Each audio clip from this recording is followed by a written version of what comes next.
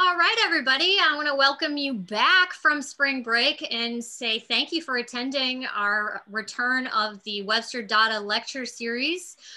Today, we have a wonderful design speaker who I am not going to introduce, and it is because as you guys know from our previous speaker, Javen, we are actually inviting some of our Webster Design alums to introduce and invite speakers for the lecture series this semester. And so today I want to welcome not only our speaker, but also the person who suggested that they come talk to us today, Daniel Frumhoff. He was a Webster graduate in 2015 and is a design director, design educator, and motion designer at Daniel Frumhoff Design. Daniel, you want to take it away? Yeah, sure. Thank you so much, Emily. Great to see everyone popping in and all the names. Yeah, happy to be here. I nominated Holly for this this speaker series for today, and want to speak a little bit to that, and then I can totally introduce her before she jumps right in. So initially, we were talking with Noriko a little bit about who might come in and speak, and I thought Holly would be great. She's a longtime friend and mentor, and someone that I worked closely with at Caleres. Right after I graduated from college.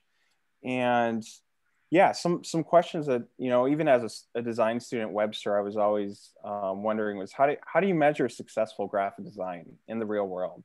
How are these kind of global campaigns for huge brands launched and concepted, and how do they have real impact? And how do brands use design to tell authentic stories? As well as how do brands take an active role in, you know, designing for good, social responsibility, and empathy.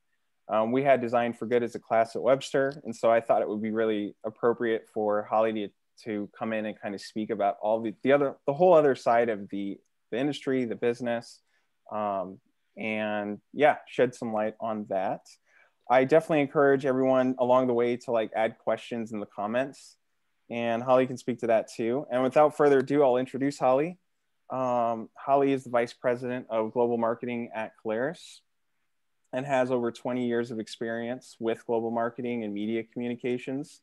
She's worked across many, many sectors, including CPG, service, travel, e-commerce, fashion, luxury, and entertainment. At Caleres, she leads marketing efforts for the brand portfolio, including brands like Naturalizer, Alan Edmonds, Dr. Scholl's, Franco Sardo, and many, many more. Just to name a few from her past of amazing brands that she's worked with. It includes Enterprise Rent-A-Car, Budweiser, Bud Light, National Car Rental, Alamo Car Rental, and Sony PlayStation. And so without further ado, one more thing. I want to give a shout out to Sina, who designed the social graphics to promote this event, and Ashley V for help on presentation design. And yeah, I'll hand it over to Holly to take it away. All right. Thank you, Daniel, for the kind introduction. And thanks everybody who's dialed in on Zoom. I'm based here in St. Louis, so I wish circumstances were different and we could have done this live. That would have been fun. But we'll just go virtual like we've been doing for the better part of a year. And I did want to throw out that, you know, questions are welcome. Love for you either to vocalize them or put them in the chat to make it a more, you know, interesting conversation and make sure you're getting out of it what you seek to learn. And then we will randomly, I'll work with Emily to select a couple of folks who participate by asking questions, and we'll give you some free shoes. So it'll be super fun. So think of those questions and get them in the chat. All right, let me just make sure this all works. Here we go. All right, so that's who I am. I just thought it would be fun quickly to talk about my career journey. I think, you know, I always found that super interesting to understand when I was in college and like looking out what I might want to do, who, you know, how people ended up where they end up, what are the different paths they take. So I went to journalism school at the University of Missouri. And when I graduated from there, I joined Fleischman Hillard as a PR intern and then, you know, continued continued on. While I was there, I worked, that's when I worked on Sony PlayStation. So I spent many hours playing video games, but I also worked on Busch Entertainment, so SeaWorld and Busch Gardens. And over the course of a few years, Anheuser-Busch, who owned those at the time, decided to bring PR in-house. And so I moved in-house to AB. And I spent about a decade there. And while I started in a more communications role, it evolved over time into more of a marketing position, just sort of following things I was passionate about, curious about, you know, or was doing well at. And then from there, I joined Enterprise. And when I joined Enterprise, it was just Enterprise Rent-A-Car. But while there, we acquired Alamo and National and became Enterprise Holdings. And I ran the media, sponsorship, and creative departments. And I think the great thing about that was really all of those past experiences sort of coming together. And I spent about 7 or 8 years at Enterprise. And then, you know, I guess I'm making a tour of all the big St. Louis brands, ended up at Caleres, you know, have a huge love of fashion, love footwear. So while beer and cars were fun, I'm really doing something I'm much more passionate about here. So that's sort of the journey. And I think the thread that keeps all of this together, I love to tell stories. That's how I got into journalism. And I have really been able to bring that to life across all of my jobs and all of my positions. And then I've also really been passionate about understanding people and consumers. And so, you know, really understanding the consumer and figuring out what they need, you know, as before they need it, and then being able to market to it is key for, you know, the roles I've been in. So that's kind of the foundation of where it all probably began and started, and it's continued through. So Caleres, for those of you who don't know, was the former Brown Shoe. We're located right here in downtown Clayton. And about 8 years ago, the company itself went through a rebranding. So we wanted to change our name from Brown Shoe into something else. The word Caleres comes from the Latin word calere, meaning to glow with passion or intensity. And we really thought that was the right you know, decision. Our 140-year legacy of craftsmanship certainly provided a great foundation, but, you know, we really needed to focus on the next chapters, which are being written through technology, of course, the fabulous people that work here, you know, research, manufacturing, sustainability, sourcing, and we felt like Brown Shoe was sort of more holding us with a, sort of an eye to our history. And also Caleres is, you know, branching off. It isn't just about shoe, it's about fashion. There's apparel, there's accessories. So it made sense to kind of have a more holistic, broader name.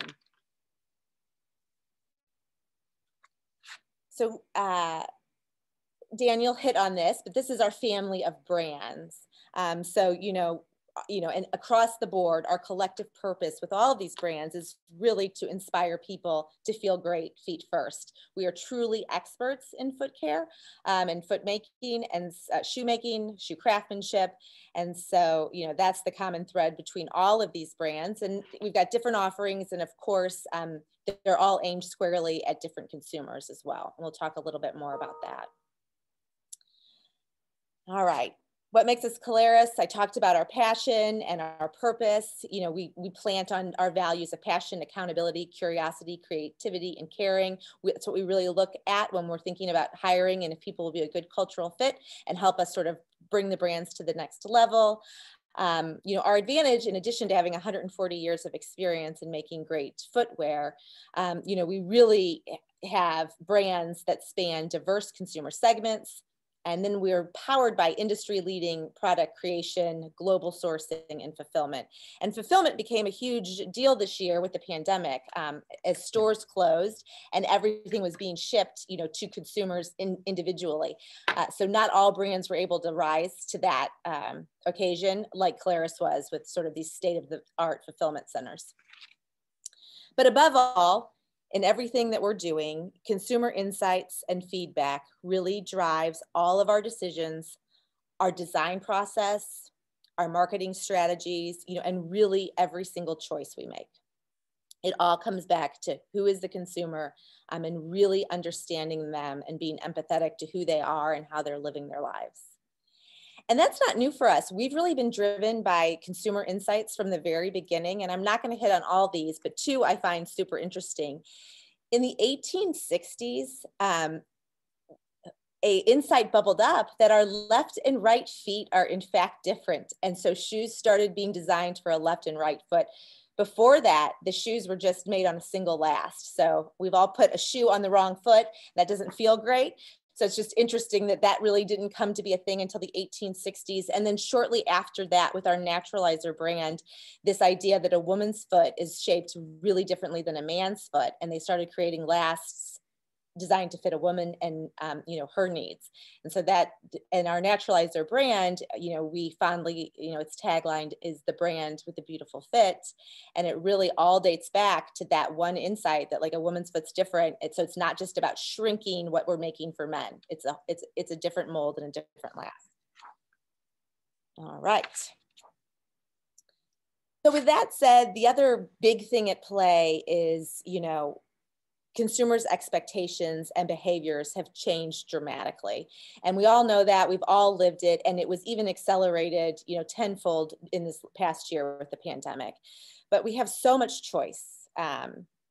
We expect to get things like immediately and easily. You know, you hit order on Amazon and you are like, why isn't this already in my hand? Like I hit order. Like we just expect things so seamlessly and quick. Mobile technology and social media have exploded. There's a blurring for us, which is really important. This idea, the blurring of athletic and fashion. Our dress brands really suffered this past year, and our casual brands, you know, skyrocketed. So, you know, that was interesting. Sustainability and social responsibility. You know, we know our Gen Z consumer and millennial, but even more so, you know, Gen N, this is so important to them. They want to engage with brands that are passionate and care about the things they're passionate and care about. So we all need to be doing better. At Caleres, we've made great headway here. It's about progress, not perfection. We certainly aren't perfect, and there's plenty more to be doing in fashion in general. Gets a lot of bad marks on this. So, you know, that's work to be done, and we continue to fight that fight. And then at the end of the day, brands matter.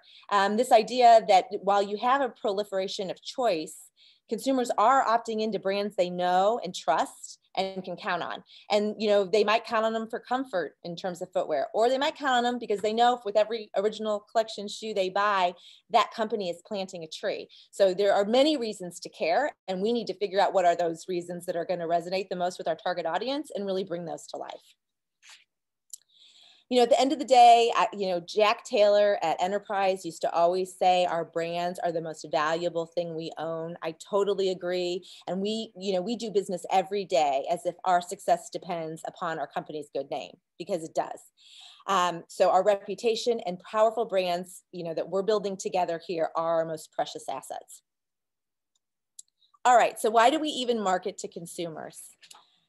And I think, you know, before we jump right into sharing some of the great work that we've done, and we can talk about beautiful imagery and photography, and we can talk about style and design, and we can talk about the right message, and always, of course, with the consumer at the center of this.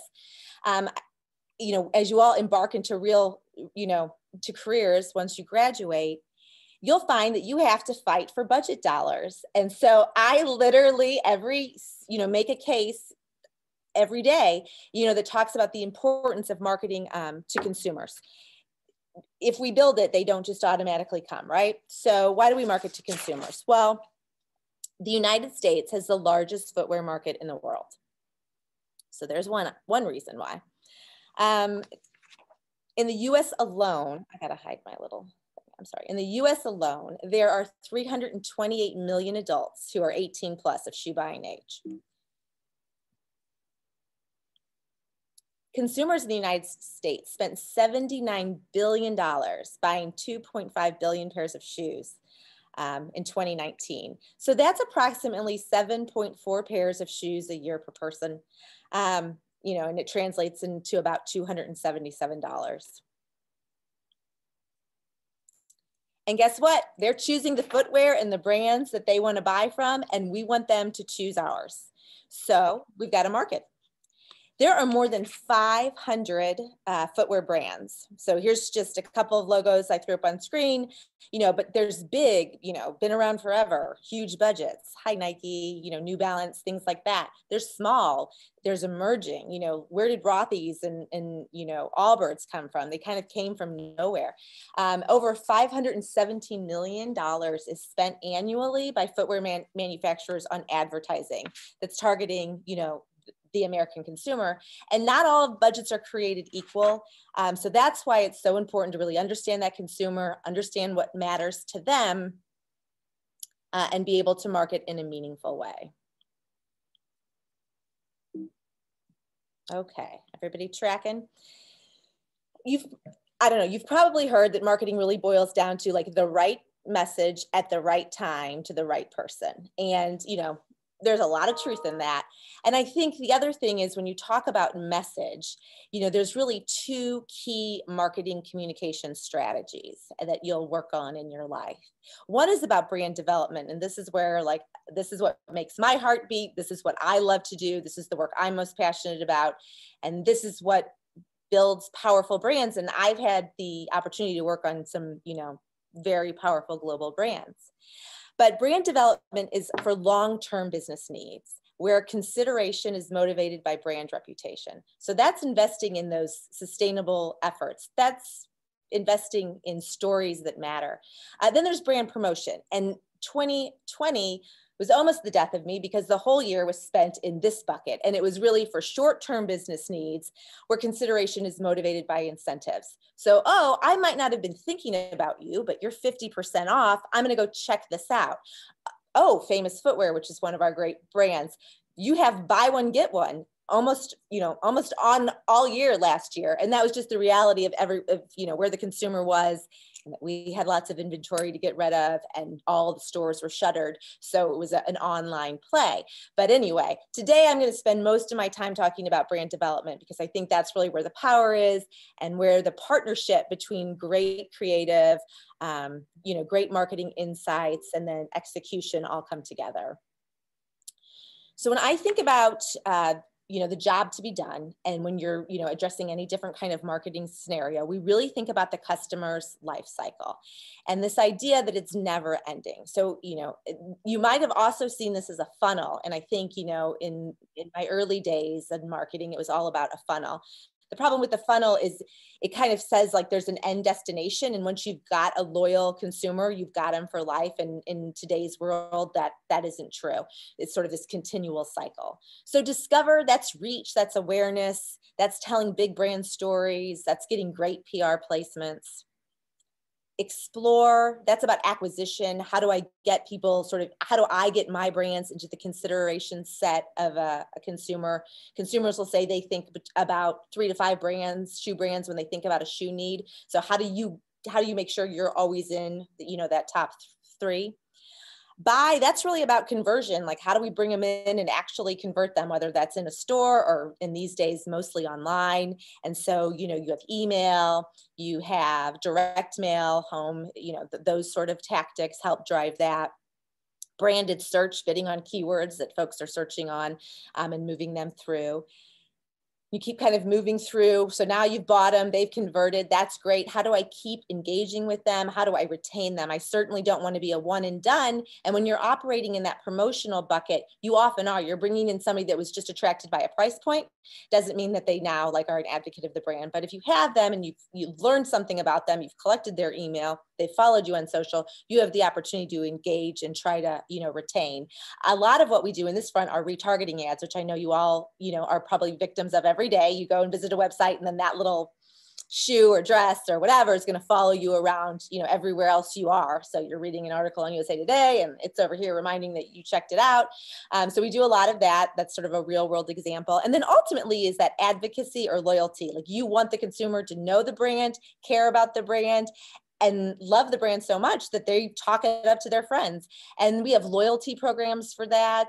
That's a great way to nurture it. We also think our organic social following is a big part of that. We did a lot more Insta Lives and events where consumers could like really engage with the brand in the past year out of necessity and going forward because it's proven to really work and helps us nurture that relationship with that consumer that really loves you. Okay, so a couple other just like fun facts that we probably all know, but I think it's useful, useful to plant on. Good marketing really meets the consumer where they are. And for most of 2020, we were all at home, or more precisely, in front of our screens or our devices. So that's really where we've spent, from a brand, a media perspective, all of our time this past year as well. And due to that, we weren't the only ones. Like 2020 was definitely a year of budget cuts for corporate America and big brands, but it was not a cut across digital media. We actually saw that amped up as more brands and companies thought that was like a place that would work and drive some commerce for them. So media actually went up. But global media consumption, the cost of media, global media consumption has hit an all-time high. Twitter saw, their average daily users jump 23% this past year.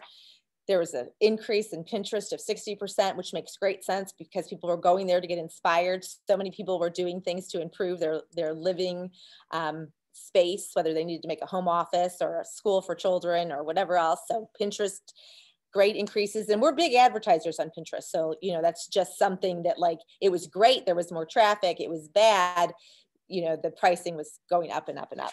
There was a 10 to 20% increase in broadcast shows, and cable news ratings doubled last year. It makes sense. We were all tuning in to try to understand this pandemic and what was happening next, and if anyone had any good news to share.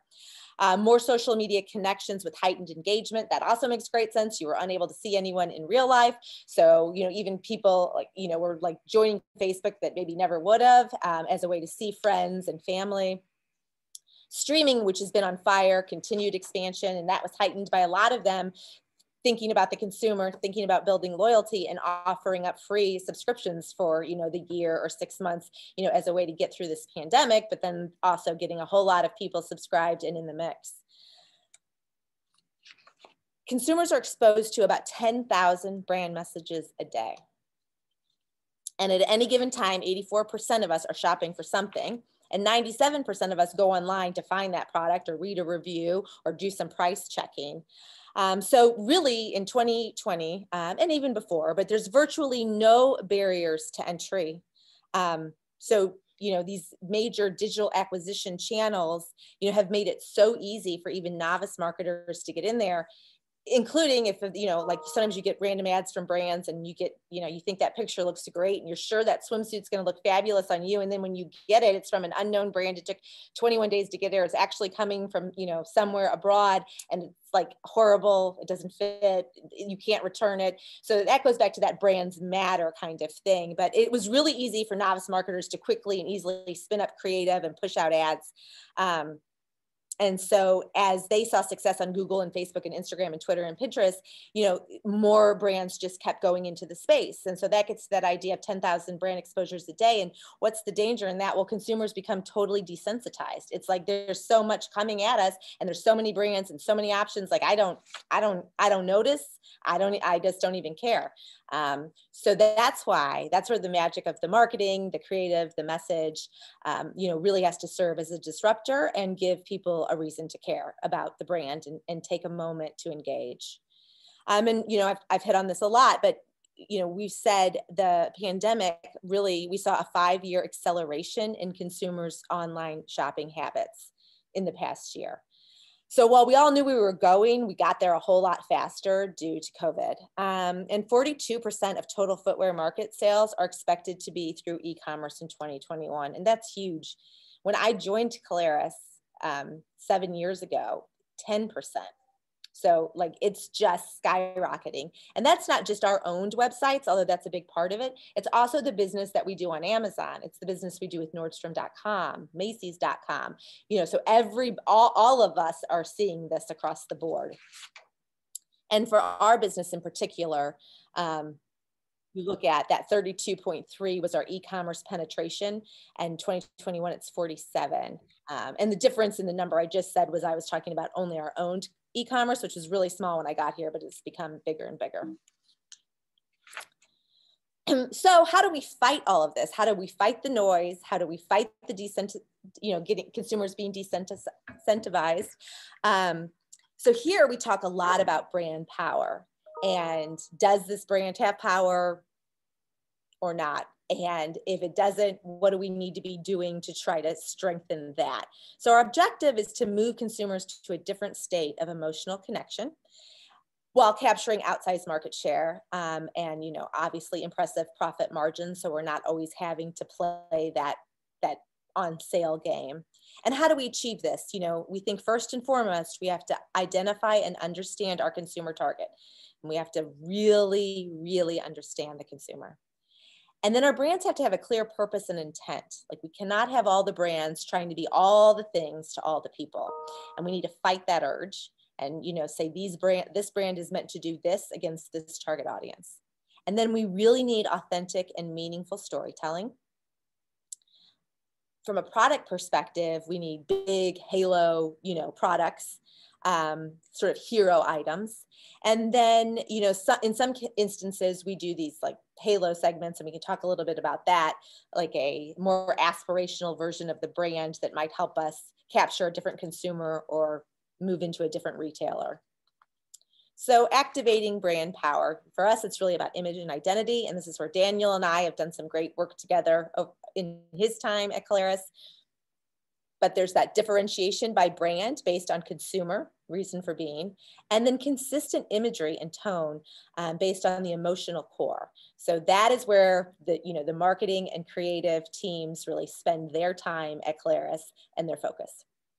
So now I was just going to share sort of a couple like light case studies that bring some of this to life, and I can move through these quickly, but all the things I just touched on, I'm hoping you kind of see it all come together here, so it's less esoteric and more like real world and how it all happens. But before I do that, I don't know, Emily, were there any questions that would like relate more to the first part of the deck that would make sense for us to talk about now? Yeah, we got a few questions just based upon, some snippets of things that you said. We have a question from Elena McAllister, who said, if you have time, could you talk a bit more about how storytelling has been a constant throughout your job/work? It's super interesting to see it as a mindset or approach. Yeah. I think with some of these case studies that will come out, and we can talk more about that, but I'm a journalist by I think that should have been I should have probably stayed that course maybe, I don't know. I love to ask questions. I love to get at the root of things. I just can't learn enough about situations or people. And then I want to tell a story. And so the beauty for me is that I, was able to do that,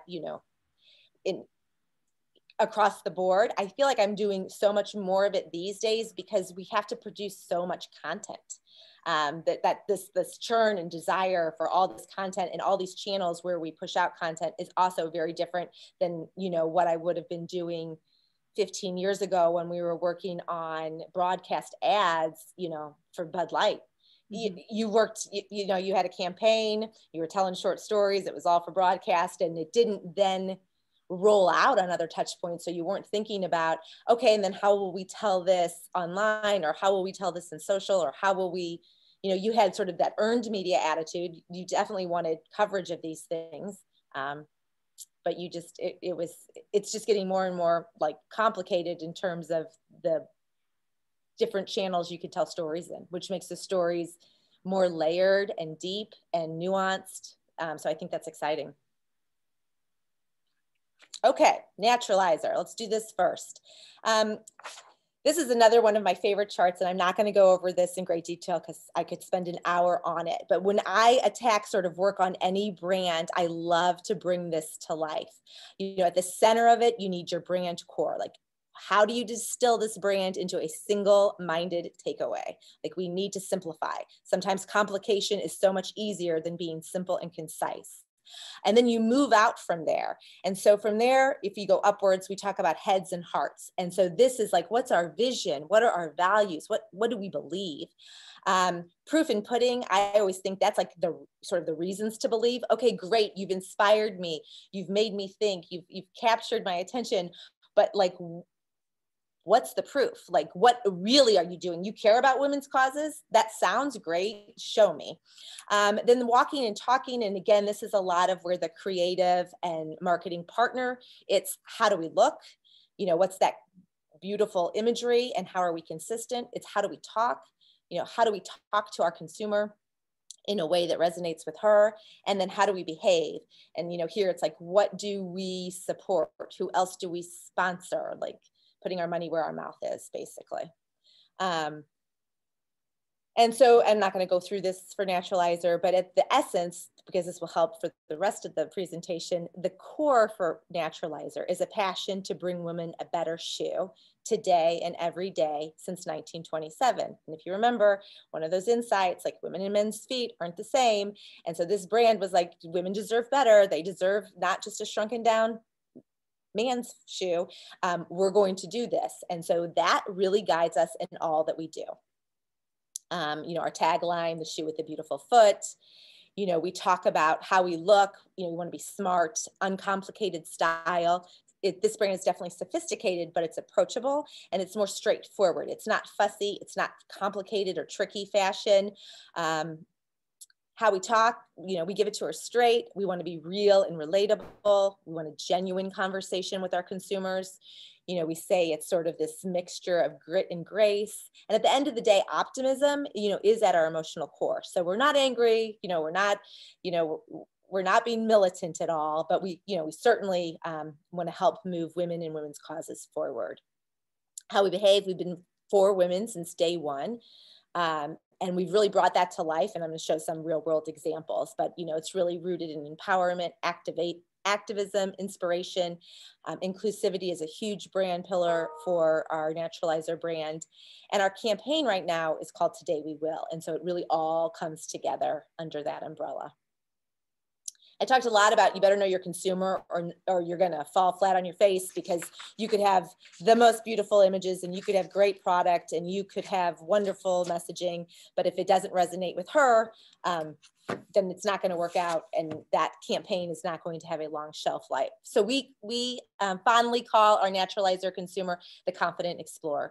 And I guess I should be really clear. This is like our bullseye. We cast a very wide tent at Naturalizer. We are multi-generational for sure, and we have some really fashion-forward items, and then we have some really understandable, relatable, you know, kind of boring items, and we know that. But when we're trying to distill what is most important to us, we focus on this target, and we focus on it because we loved her. We already had a huge, we already over-indexed against this target, and she has huge shoe buying potential. So she's spending, you know, an outsized spend on shoes. So it makes sense.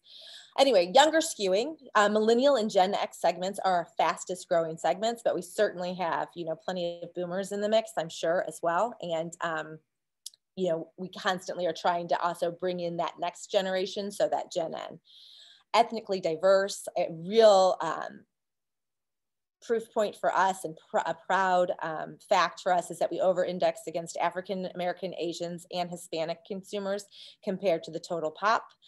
So we obviously lean heavy into that as well. Highly educated, over-indexed for grad school compared to total pop. And this idea of self-directed, like she chooses what makes sense to her from a fashion perspective.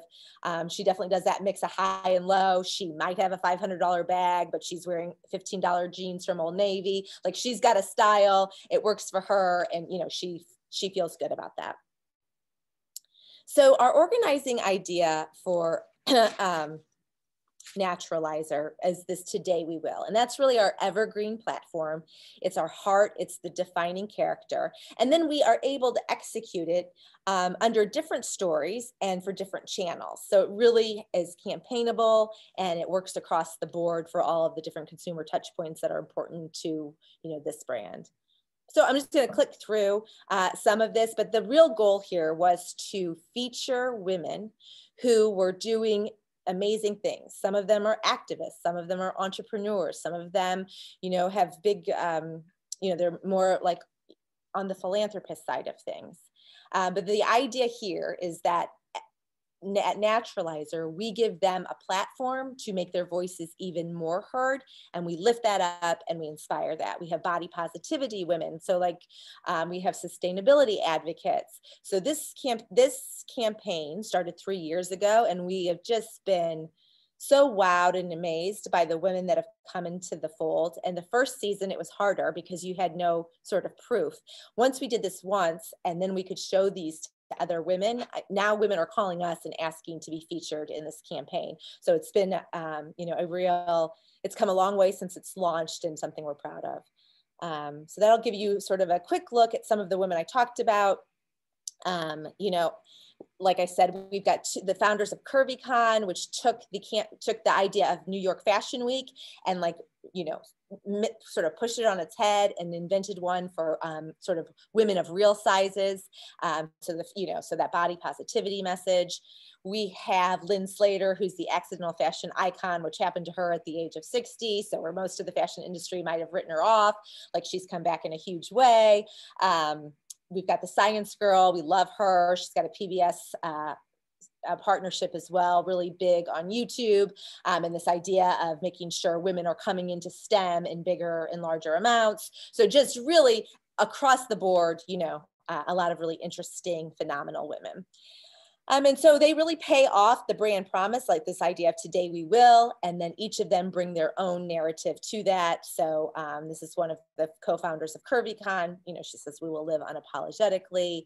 We will not allow size to dictate our, you know, our life or our style. And at Naturalizer, one of the few brands that has just such a range of size and fit, that this is a really important message for us. And we, you know, already have a huge consumer segment. So we've got, you know, from 5 to 12s, we have narrow calf, wide calf. So really, again, being able to service all these kinds of consumers. So this just gives you a look at some of, like, the look and the aesthetic of the campaign and how we've brought it to life across our own channels and also paid media. Flip through these kind of quick. Now I'm going to talk more about Rebecca. We partnered with her in a big way in 2019 around voting. And so I want to show you how that played out. She's an activist. She founded the Outrage in DC. It happened after the last election, where she really felt like women's voices were not being heard, and we certainly weren't being represented at the levels we should be, you know, across the board, politically, at local, you know, national levels. So, you know, and while it started there, then she has really shown a light on all kinds of injustices, from, you know, Black Lives Matter. You know, she's working on some things about Stop Asian Hate. So she's always sort of at that forefront of, you know, where she believes, you know, there's been an injustice and we need to come together to fix it. She's a great organizer. She's also a mother and a businesswoman, obviously. Okay. So this is something I'm super proud of.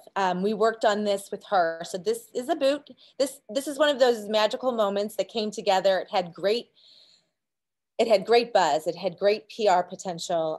It made the employees here feel really proud and rally around something, which is important. It also had great commercial success. So when all those things come together, you sort of checked all the boxes. So this is a boot that Naturalizer had. It's the Cali boot. It's one of our best-selling boots. It's awesome, really comfortable. It's a great boot to march in. We partnered with Rebecca and said, what if you helped us create some, you know, artwork that, you know, brings forward this idea that women need to vote. We're not telling you for whom you should vote. We're just saying our voices need to be heard and you need to come out in larger numbers. And then all the proceeds from the sale of this limited, so we did that sort of scarcity buzz, helped a lot on this, right? This idea of this limited, get it now. All of the proceeds will go to benefit She Should Run, which is a great non-for-profit organization in Atlanta that is all about inspiring women to run for office. And so Rebecca loved it. We were off to the races. We had all kinds of really great things planned. And then, you know, a pandemic hit. So we had to rethink everything we thought we were going to do and come up with another plan. But really for us, this was all about activating brand power. And it really gave Naturalizer like we talk about having share of voice in the media spend and share of wallet in terms of like, what's this consumer spending and what are they spending with us?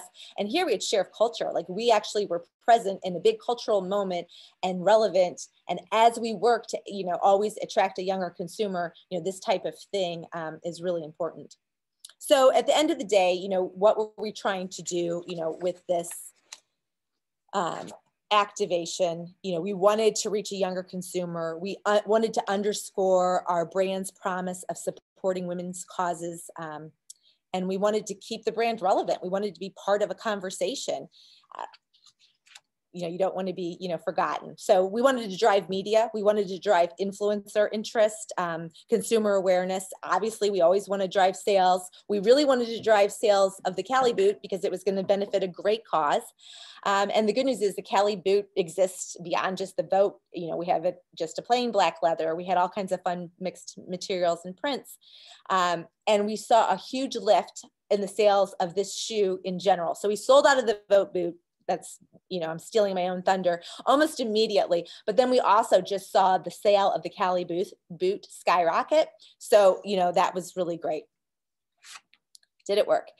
So instead of having a really fun live event in DC and inviting media and influencers to it and making it, you know, really like an activation moment, we couldn't do that because of the pandemic. So we had a big virtual event instead, you know, and we featured women from She Should Run. We featured Rebecca. We featured Stacy, somebody who was out of Stacey Abrams' camp in Atlanta. So we had a group of really dynamic women, and it was great. And, you know, who knows how to measure a virtual event? This is pretty new to us, but 90% of the RSVP, those who RSVP'd attended, 77% actively participated, you know, 85 stayed on for the whole time. And while we scheduled an hour, these women were enjoying the conversation so much and getting such great questions from the crew. I think this ended up being almost like a 2-hour event. It was a bit of a marathon. And out of it, then we generated 53 million social impressions, which really, this kicked it off. This launched the boot. It launched the idea.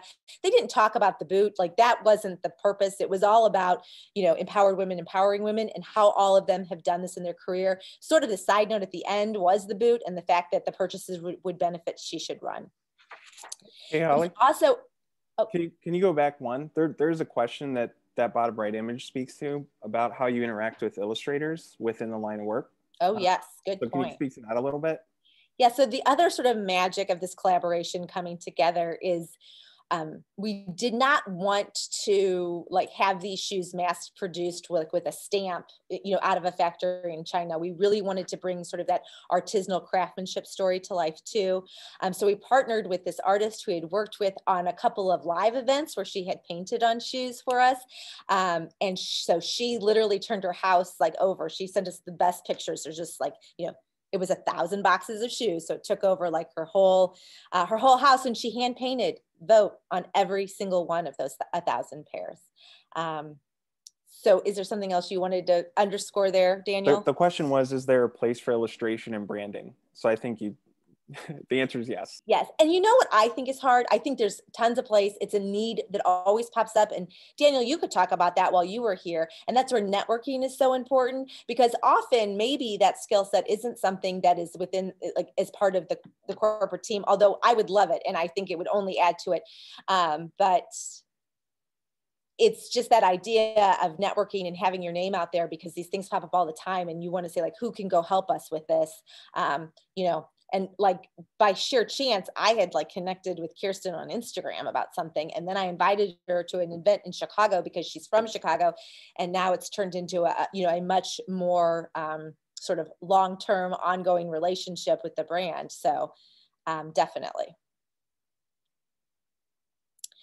We had great pickup across earned media, which again, there's that third party credibility, which really underscores. So this all came together and, you know, in such a great way. So I'm just going to click through this quickly. Just impactful coverage. We could have never paid for this kind of coverage, right? Like we could have never had ads in Shape, USA Today, ABC News, Life and Style. We could have never done that.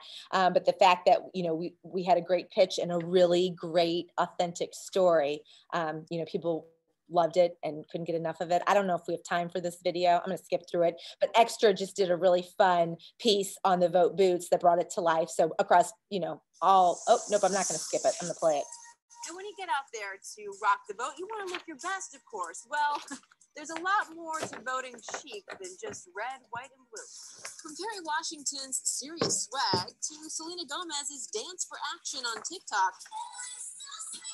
the stars are making rock the boat statements with their fashion statements. You can promote the vote this year by wearing tees, jackets, masks.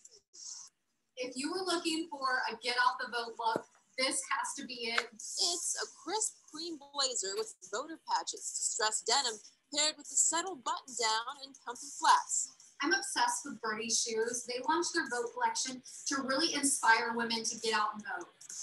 All of this is from American Eagle. We have a denim jacket paired with this really cute customizable tee. American Eagle's sister brand Aerie also has some really cute options. And Toki by Gravitas has some really cute vote masks. These socks will do a lot. From Mother Denim, $5 from every pair sold will be donated to I Am a Voter. Celebs are a huge fan of these naturalizer boots. A portion of these proceeds from these special boots go to She Should Run. It's a nonpartisan organization that helps get women running for office.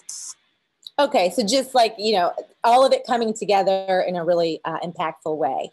And, you know, the other thing is without a big marketing budget to like do a lot of paid media, we really sort of had to like get creative with obviously PR pitching, but then also gifting. But when you have a really great story like this, you don't have to work so hard. And so we had just a lot of great sort of VIP celebrity interest along the way as well. And so at the end of the day, you know, I think the big news is, you know, we had great attendance in the event. The media impressions we delivered across premier media, publications, broadcast digital, the celebrity impressions, the social media impressions, you know, really, you know, just amplified this story in a way that I don't know that any of us imagined. We sold out of the Vote boots almost immediately, but the great news was then consumers just started buying the Cali boot as well. So it was a really fun initiative and was like a real bright spot in a otherwise not as, you know, not as amazing of a year. Okay, so now I want to just switch to Franco Sardo and really talk more about sort of design and art and craftsmanship. And Daniel, I'd love for you to weigh in throughout here too. But there was a real need, you know, there was an insight here that we had this brand that we would debate whether it was a brand or a label. We definitely made shoes that consumers loved via Franco, but I wasn't sure, you know, none of us really knew, did they understand the brand? When they closed their eye and they thought of Franco Sardo, there was kind of a void. It was just like the shoe that they bought at Dillard's. So there was a real opportunity for us to, you know, think about this brand in a different way and to stand for something. And so where we sort of ended up and is really leaning into our Italian heritage and this idea of the art of everything. You know, we wanted to invite visual attention. We wanted to sort of act like an independent and indie, like a new brand, like we didn't have like all this like, you know, corporate sort of noise around us. And, you know, we needed to create a product nucleus as well. And we just wanted to just stand, you know, to stand for sort of timeless art as part of like the everyday. So this, you know, this is really a beautiful campaign. It, you know, this idea of the art of everything. We've shot the shoes like their artwork, and we've really like heroed the shoe imagery and the shoe itself. It's a piece of art. We talk a lot about the Italian designer and its craftsmanship, you know, from his own hands. So we show a lot of shoemaking that concentrates, you know, on his hands making this. So this idea that Franco Sardo embodies timeless wearable style inspired by the craft and design of Italian footwear, rooted in classics with modern detail and superb fit, Franco Sardo prevails in giving women on the go a modern array of footwear that radiates style and confidence. And the interesting thing about this work, we did this all during the pandemic, so we had a lot of big plans for how we were going to shoot this to almost feel museum-esque and where we were going to shoot. And that all changed and we had to do this sort of socially distanced. So you know, not only could we not travel, but we had to have really tiny crews. So usually on a photo shoot, you're going to have, I mean, the number of people is always sort of mind boggling. Everyone has a really specific job. And now you have to do that, you know, with like 2 or 3 people. And so anyway, it was really a different kind of shoot. But we thought that it really brought to life this story of a different kind of classic. And so just beautiful work here. The model's beautiful. The wardrobing is great.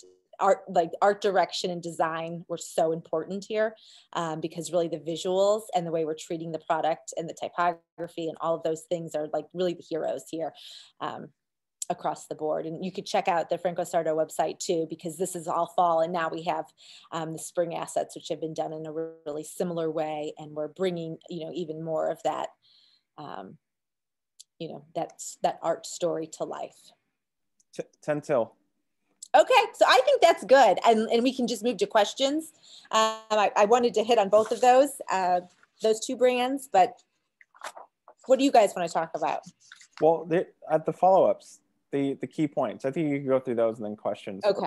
You could jump in. All right, let's do that. But okay, these so takeaways, yeah. Here are the takeaways, and I can share. I know this is recorded, and Emily, if you need any of these slides, you know, I'm happy to share. But I think the big takeaways is how quickly the marketing landscape changes, but how the principles of marketing remain the same. So the way we reach consumers is constantly evolving. Like when I first started, there were 3 TV stations to buy media on, and then you were done. NBC, CBS, ABC, like check. So like that's evolved so much. So we're always evolving how we're going to reach the consumer, but our approach to how we think about a brand, how we build a brand, how we invest in brand power, that really hasn't changed. And so I think that's really important. So always consumer first, and then where she is in the life cycle is important. Then this idea of omni-channel all the times for brands and agencies, it's vital that we look holistically across marketing efforts. I think that's where we see a lot of things fail. You have a really great idea and it's executed beautifully, maybe in store, and then it falls apart everywhere else, or conversely, you've done it really well on your own website, but that's not being pulled through socially. And you have to nuance these things because the different channels, obviously, you want to privilege maybe something a little bit different, but it's that idea of how do you align and create messaging and channels through that entire consumer journey so that they know your brand, they understand your brand. Consumers will not work hard to understand us. So we need to remember that. We can't get overly complicated. Content is still king. So, you know, whether it's powerful imagery, whether it's the best headline we've ever read, you know, if you don't have strong content, we are not going to get their attention. You know, we want to make bold statements with unique campaigns to differentiate ourselves from our competitors. I love to say this to my teams because I say we're a fertile group. There are so many great ideas. We can go all over the place. We can ideate for hours upon hours, but vision without execution is hallucination. So at some point the ideation, you know, needs to be toned down, and we need to start thinking about like, what can we execute? What can we do? How can we move the needle? How can I sell shoes? You know, that's key. So we need to remember that. All right, so there you go. I know that was a lot, guys. Thanks for powering through with me. Awesome. Thank you so much, Holly. I definitely, I may want to borrow some of those specific chart infographics just to share with everybody sort of asynchronously, because I think that really concisely kind of wraps up a lot of the stuff that you talked about. So I will reach out to you for those. So we did get a couple of questions, and we got one specifically that I think you kind of touched on with the vote boot and sort of the idea of activism in tandem or working within marketing and brand solutions. But this is sort of the opposite of that in the question, which is working in marketing. Do you ever have to push for a product or idea you don't personally believe in? If so, how do you reconcile any negative feelings around that? Oh, good question. I don't know that I've ever had to work on something I just at the core, like, don't believe in. I definitely have my favorites and my not as big of favorites. But, you know, two things. One, if you can spin a great story and you're a good marketer, you can probably bring the room along with you to go down a path that you feel better and stronger about. and, you know, I guess sometimes like the almighty dollar is going to win out. And so that's when sometimes you maybe say like, I can't believe that we have to, I can't believe that I have to go and present to Walmart one more time. Like, can we just get out of that retailer? You know, but like, I can, you know, I can understand from a business perspective, maybe why that, you know, we have to be in there. The distribution is big and it's this specific shoe. So, you know, I don't know that but I think it would be hard if you had to work on something that just you were like totally against. I'm lucky I haven't. And, you know, at Caleres, it's such a creative group and it's so diverse that I feel like, you know, most of the things that we're going to stand up for and want to do are going to be important to me personally. Yeah. I think, Holly, that also speaks to being deliberate about where you've worked. Like, you're not working at 4 companies or you know, products you don't believe in. So well, that's very true. Yeah. Like, if you're working on a cigarette brand, or you were working on a tobacco brand, or something that just fundamentally didn't align. Yeah, you're totally right. And I think the where that could come into play, I guess, is at an agency where you have all kinds of clients, you know, but then hopefully you would have good enough leadership that you could say like, hey, I'm way better suited for this one than that one. Well, but then it's the Don Draper thing. It's if you don't like what they're saying, change the conversation. There you go. If they're good enough at marketing, you can take them along with you. So true. So that's excellent. So there was actually sort of a follow-up comment from Tyler Stallings. Hi, Holly, long time. You worked with my husband, Dave Wolf at AB. Yeah. Sorry, I'm unable to turn my camera on at the moment. Adding to the question above, can you share a few specific examples of design for good, which I think the vote boot definitely qualifies as, and sustainable and responsible practices? Students today are very interested in working in a responsible way, balancing consumerism with activism. And I think a lot of that sort of aligns itself with sustainability in the fashion industry, which I'm sure you come up. Yeah. You know. So yeah, agreed. We have this conversation constantly. We were having it in important way, in meaningful ways, but then I don't know, there was a tipping point probably 5 years ago where we had an influx of new talent on our product teams to develop shoes who really brought all kinds of new energy and almost demands. Like, we are like, this is just silly. Like, we can make this choice or this choice and it makes this kind of difference. And they all had joined our Dr. Scholl's team. And that was the first team I worked on here too. So like a little group of us quietly got together and just started doing things before we got noticed. Because we knew as soon as it got noticed, it would get corporatized and then it would get slowed down. So Scholl's is the furthest along, and they've got, you know, great goals. Like by 2022, they want all of their shoes to have like 100% of the recyclable materials that we're able to have in shoes. There are some parts and pieces that can't be, but like this is like algae foam in the insoles, bamboo, recycled plastic bottles, which I know everyone's seen a lot of shoe companies are doing that, but I think the bamboo and the algae are interesting and unique to us right now.